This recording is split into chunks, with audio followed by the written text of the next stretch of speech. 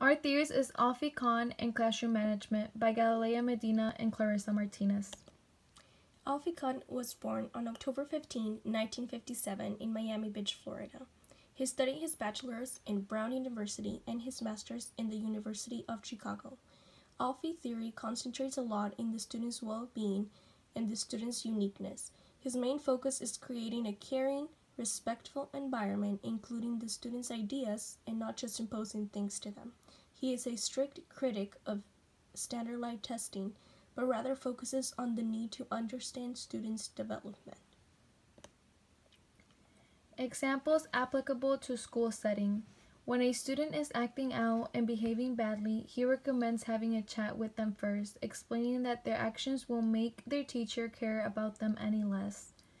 Kohn's theory is pretty much centered on giving the children independence and including them in the classroom community. An example of performing this is asking the students how they are feeling. Most of the time, teachers don't like to hear negative feedback, but we should ask the students what they don't like about the classroom. This will allow for children to think differently about a classroom. It will be a place that is fun and inviting to their ideas. Another example is showing kids you respect them by allowing their opinion on what to read next, or deciding the layout of the classroom or where to go on the field trip. This is beneficial because you are helping the children be more engaging in the classroom. A good teaching strategy Kohn encourages is teaching children to care for others as a way to manage them. Allowing students to learn from one another and solving problems together makes students care more about other people. This encourages trust, communication, and sensitivity.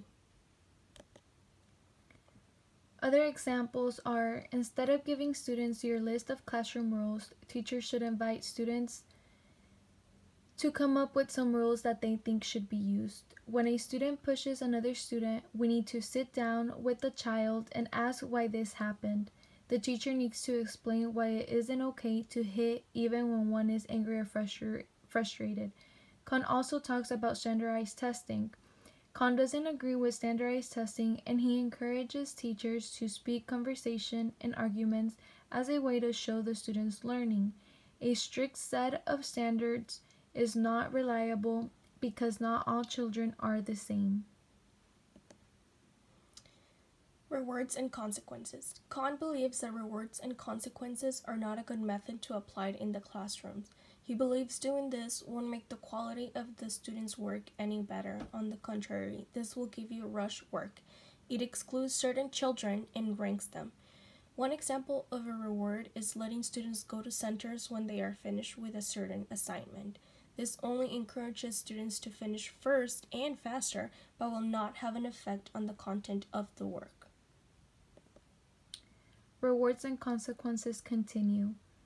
Kohn also believes that consequences are not appropriate and can affect students' anger and desire of revenge. It is important that as teachers we talk to our students and try to understand to a certain extent what kids are going through. The way Kohn describes punishment is a way where the relationship is broken between two people. He also mentions that when teachers are punishing students, they show more authority instead of trying to understand the reason behind the problem being caused by a student. We can relate his theory to the PPRs and the relevance to education. Standard 1 states that the teacher design instruction appropriate for all students that reflect an understanding of relevant content and is based on continuous and appropriate assessment.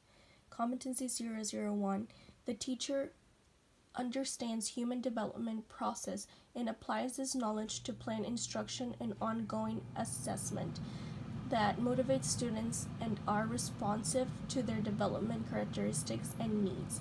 Kohn believes that each student learns differently. Therefore, teachers need to be prepared and understand that development of children depends on each child.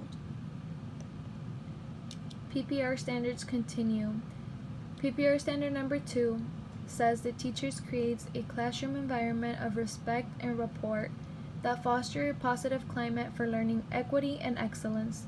Competency 005 says the teachers know how to establish a classroom climate that fosters learning, equity, and excellence and uses this knowledge to create a physical and emotional environment that is safe and productive.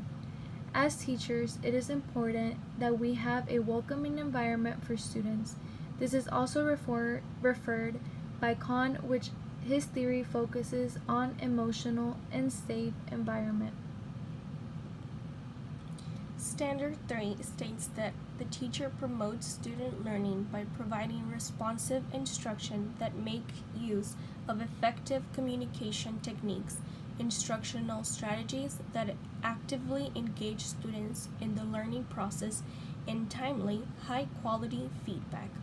Competency 008B states applies various strategies to promote students' engagement and learning, such as instructing lessons effectively using flexible instructional groupings, pacing lessons flexibility in response to students' needs, including wait time.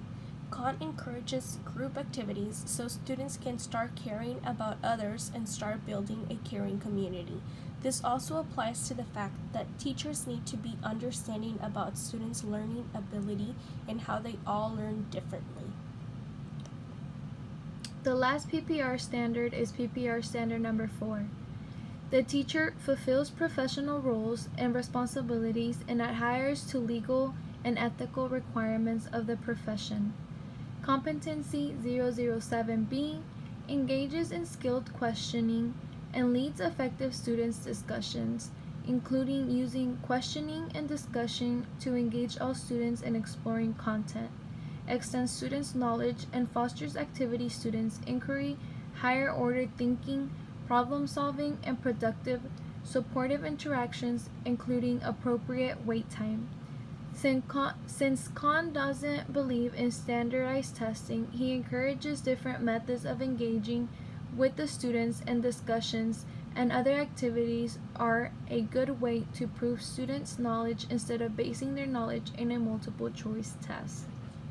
We do have a video to kind of explain this a little bit deeper and summarize everything that we've talked about.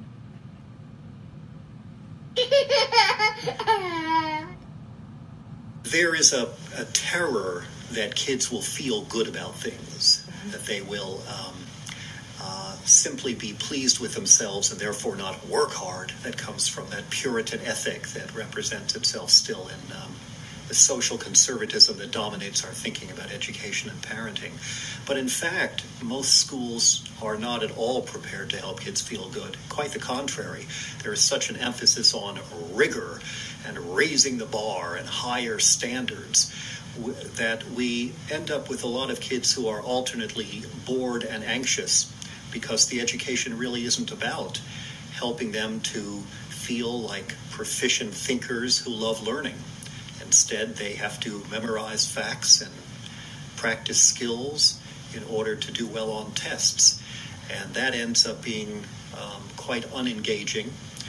And it has a number of destructive consequences. The more traditional and back to basics and test-oriented schooling is, the more kids lose interest in learning and in the particular topics they're learning, the more superficial they're thinking, and the more the gap grows between the haves and the have-nots.